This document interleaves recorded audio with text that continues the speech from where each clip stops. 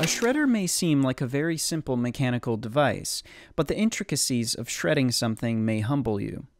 When it comes to recycling plastics, one of the very first steps to reuse a material, other than sorting and cleaning it, would be to shred it down into smaller and more manageable pieces.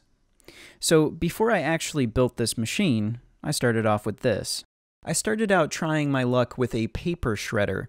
I wanted to use the pre-built blade assembly and see how far I could push it. This was back in 2018 when I saw the Precious Plastic video on how they built their shredder. If you're like me and saw this thinking, well, I live in a city and don't really have scrapyards like that to find three-phase motors. Or the next immediate thought after that is usually, wait, I don't have three-phase power to begin with. Then you're definitely not alone. Like any normal kid, instead of wanting an RGB computer or a new phone or car, I actually desired a 2 to 3 kilowatt three-phase induction motor-driven worm drive gearbox coupled plastic-eating monster people call a shredder. So, putting aside the cost of the gearbox and motor, when I saw how much the shredder box alone cost, I immediately found inspiration and motivation to build my own. But a quick note about the website. If you're looking for a shredder assembly and want to save time and labor, I would recommend buying one here. You're going to be spending $200 and up on one of these anyway, and since most of these come assembled, you will save yourself a lot of hassle. I actually sent the files to a laser cutting company, but for the amount I paid to do that, you could buy an assembled shredder box here. Otherwise, if you are modifying the files for your application or want to change the shredder design, then it makes sense to get your custom files laser cut. Alright, back to the backstory. Once the paper shredder finally let out the magic smoke, I decided to try to find a beefier motor to attach to it. Of course, a direct drive coupled washing machine motor was the next genius idea I had that of course didn't work. Hindsight is always 20/20, and I know I needed a gearbox or worm drive, but wanted to see what I could get away with, and this definitely wasn't cutting it. I eventually bought a cheap worm drive motor and attached it to the shredder via the shaft coupler I made from old ratchet sockets. This shredder ran okay, and I put a bunch of plastic through it before I realized I was burning out the motor because it was running extremely hot. Well, the motor burned out, but the worm drive was still okay, so I just decided to find a bigger motor to attach to the worm drive and made this assembly. There's definitely an art to engineering something good enough that it works through trial and error. Or maybe that's just what I say to justify me being a lazy engineer. Anyway, a half-horsepower motor seemed to have no trouble with the plastic I was putting through it until, of course, I tried thicker plastic bottles.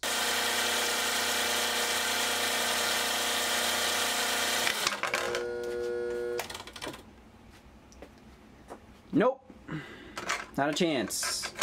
I needed more torque to cut the thicker stuff, so the next idea was to cannibalize a bike frame to make a crude gearbox. Lining everything up was a little challenging, and stick welding it all together wasn't easy, and it's definitely not winning any beauty contests. But what matters the most is if it actually works.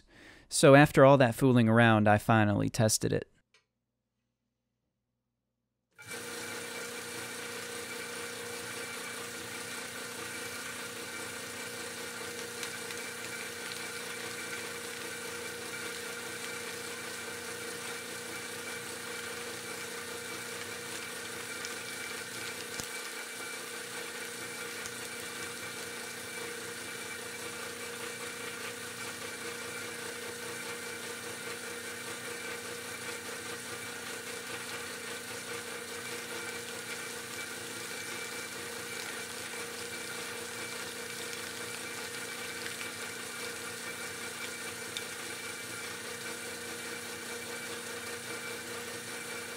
And you know what? With the 6:1 ratio from the bike and the 30:1 ratio from the worm drive, I was getting plenty of torque from this half-horsepower motor.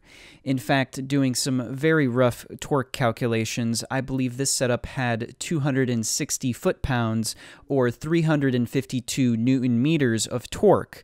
But as I quickly found out, that shredding thicker plastic was going to be problematic even if I had more torque.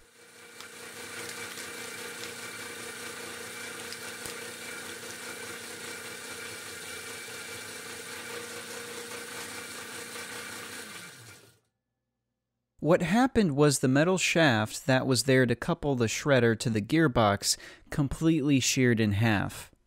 Well, I thought maybe I could try again and fix the coupler and got it running, but trying the same test again yielded just more problems.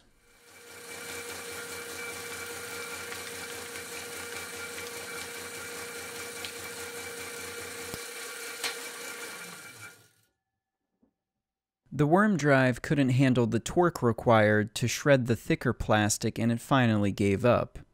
I started realizing at this point that even if I had more torque, it doesn't necessarily get me anywhere if the frame and gearbox can't handle the stresses involved. The next step I had planned was to buy a gearbox that could handle the torque and step down the speed to somewhere around 10 to 30 RPM. I found this torque multiplier tool that is specifically used to loosen rusted truck lug nuts.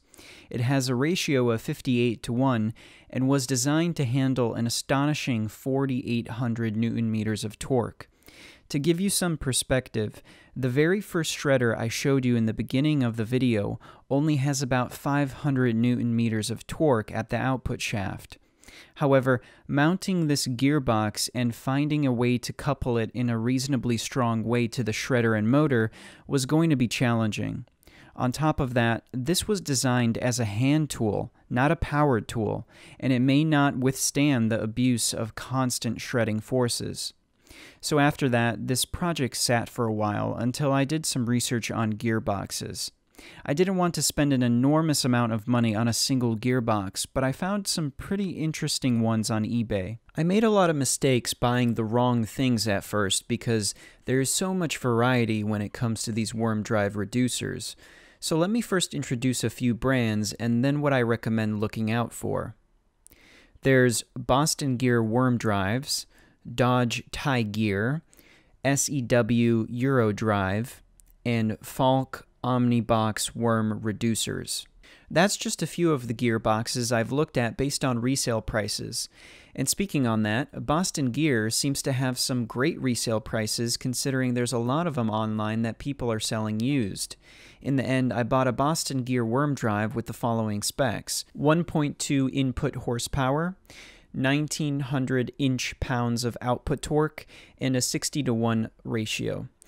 I don't think you need this exact gearbox, but I wouldn't change the gear ratio, assuming the motor will run at between 1,700 to 1,800 RPM, and wouldn't go lower than 3/4 of a horsepower for the input shaft. If the output torque for the worm drive is anywhere between 1,000 to 2,000 inch-pounds of torque, which is approximately 110 to 225 Newton meters, I don't think you'll have a lot of problems shredding plastic for small-scale hobbyist uses.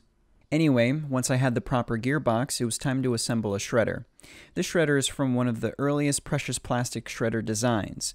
The new designs have a better blade design in my opinion, but it's not a big deal either way because the blades can always be switched out. I sent my files to a laser cutting company, and for anyone wondering how much it costs to cut out this much stainless, there you go. I thought a lot about changing the material to some cold-rolled mild steel for the cost to be cheaper.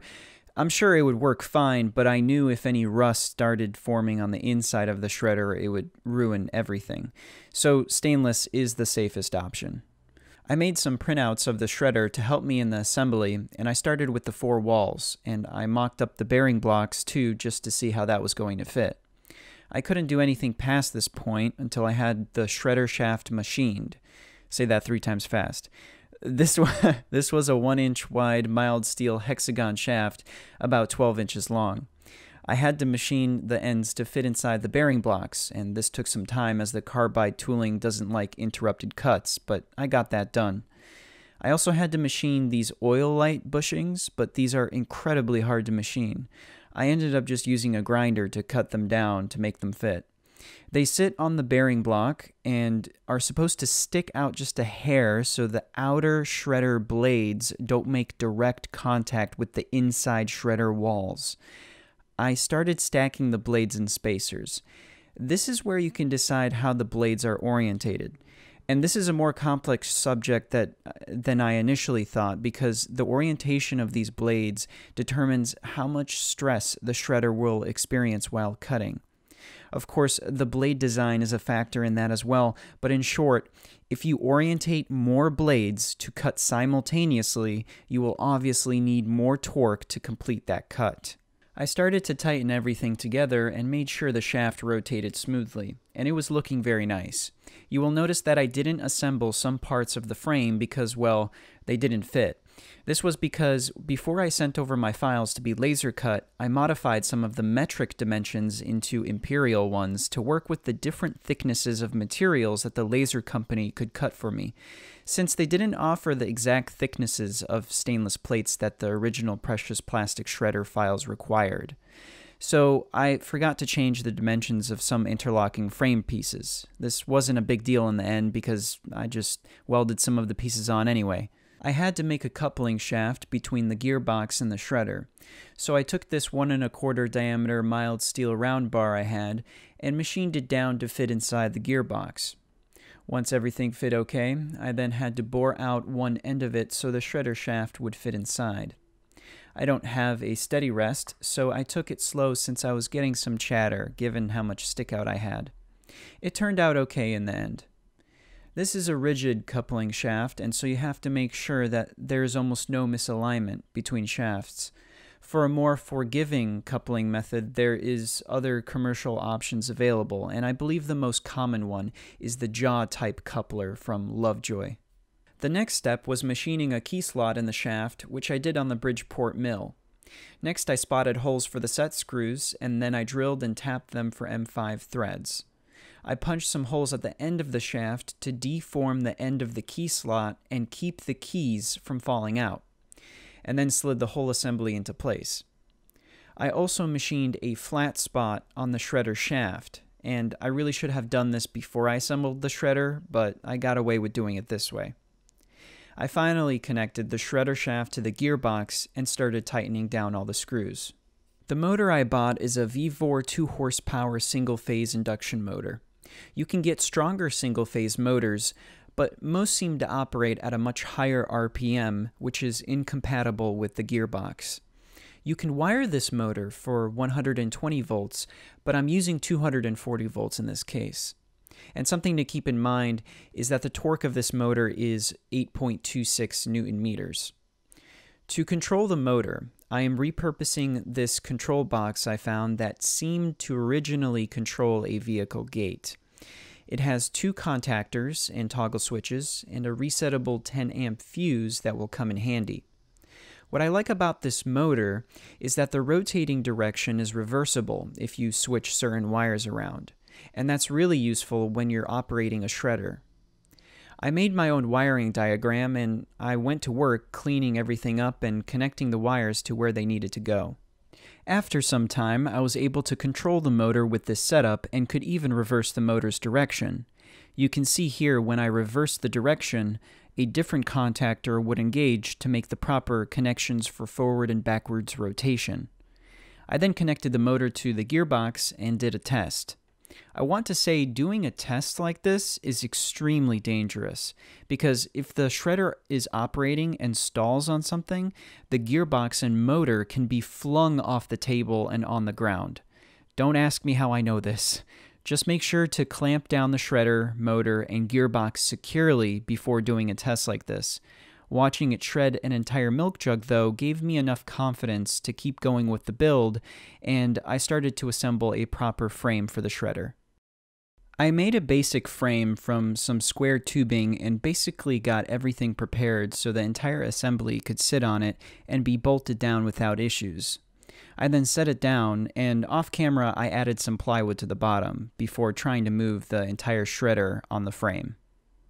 This thing is heavy, and you'll notice I'm wearing my steel toe Vans in the workshop, so I'm definitely acting like I have affordable health insurance.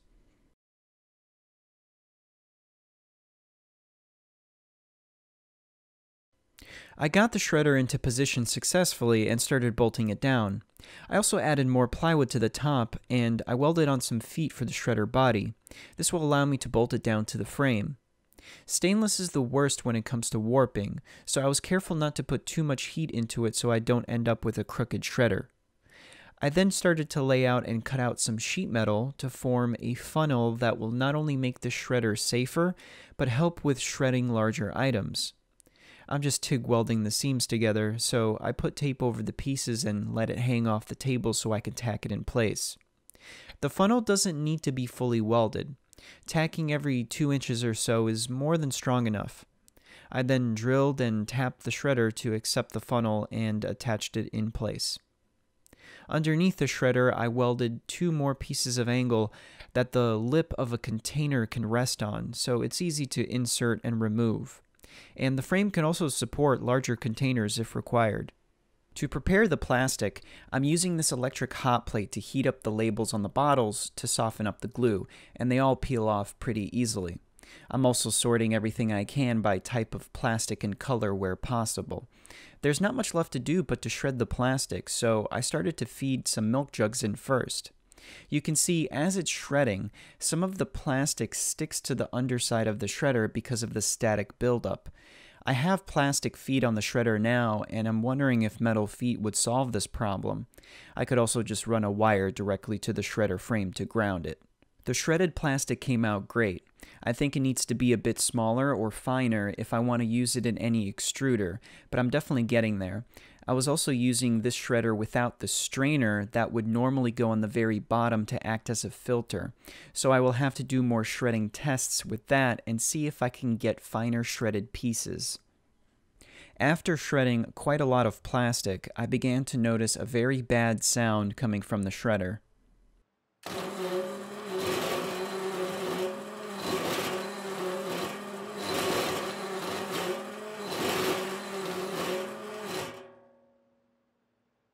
This noise means that the shredder is encountering a lot of friction or rubbing, and continuing to run it in this state would likely stall it or break something, so I needed to take it apart again to see exactly what was going on. As soon as I opened it, you could clearly see that a lot of stainless parts had nasty marks on them. Both the blades and the fixed pieces of the shredder had some grooves in them from rubbing, and I noticed that the tips of the blades were actually deformed. I started to clean everything up I could with an angle grinder and removed all the sharp edges and burrs I could feel. I started to reassemble the shredder and decided I wanted to try a different blade layout, so I went with this. If you're stacking blades like this, I would recommend tacking or welding them together, because if you don't, then you risk plastic forcing its way in between the blades and pushing them apart during shredding. During reassembly, I also had to use some shims in order to get everything properly spaced. Take your time when you do this. It pays off to be careful when assembling something like this. The shredder was looking much better, and this time I also added some lithium grease in some areas before connecting it back to the gearbox.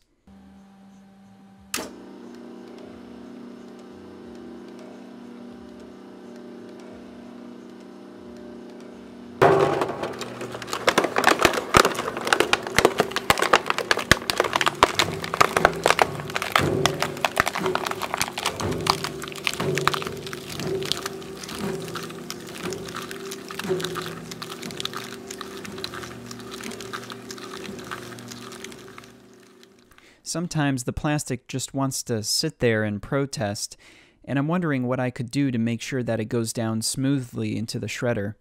Maybe I just need to switch back to the original blade layout.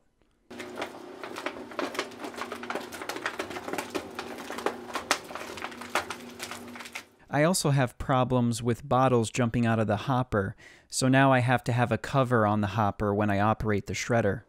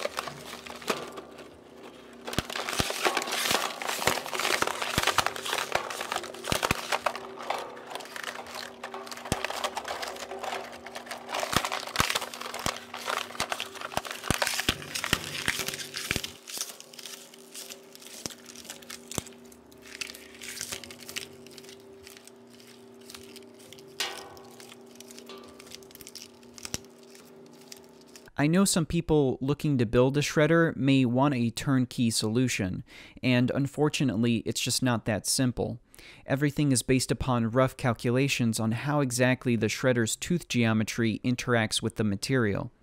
The way I see a lot of people calculating the required torque for a given blade or tooth is based upon the tensile strength of the plastic, but I believe this can be problematic because of multiple reasons. First, tensile strength is defined as how hard you can pull something apart before it breaks. Shear strength is defined as how hard you have to cut a material before it breaks. And we really are looking for the shear strength when we want to do torque calculations for the shredder. Of course, technically, these parameters are related, and generally speaking, you could assume the shear strength is 50 to 70% of the tensile strength. I believe this is what is considered acceptable when the shear strength is not given for a material. Anyway, my point is I had a lot of trouble finding the data regarding the shear strength of plastics, and I have heard that this is because plastics are not isotropic due to manufacturing methods, but I'm not sure how true that is. I guess you could always do your own shear strength testing in-house and determine what values you want to use in your torque calculations. Another reason I find the calculations problematic is that the force required to shred any material is dependent on the thickness of that material. And when you put a bottle in a shredder, you can clearly see that it doesn't shred it consistently or uniformly. It takes chaotic and sometimes enormous bites out of the material that could easily surpass the amount of force you expected or calculated. You could design the pinch point, teeth, blade orientation, and hopper geometry to help with this, but it can get complicated pretty fast. If anybody wants to look at the formulas, I will link to some papers I was reading.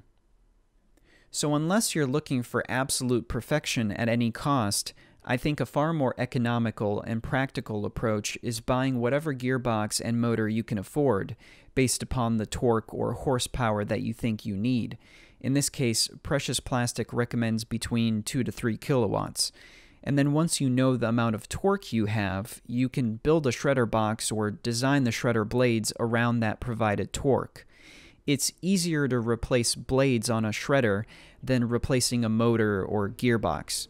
And being able to modify the blades on a shredder means you will be able to tune how much torque is actually required to shred something. Finally, here's the cost breakdown of my shredder. You can see that I paid more for the shredder alone than I did for the motor and gearbox combined, which is why I think it would have been cheaper to simply buy an assembled shredder box online rather than getting my files laser cut. But overall, I really can't complain with the performance I'm getting at this price. It makes me happy every time I use it. I fund most of my projects out of my own pocket. If you'd like to see more projects like this or talk with me about shredders and machines, you can become a Patreon member. Thank you to all my current Patreons. Your support means a lot to me. As always, I hope you learned something, and I'll see you in the next one.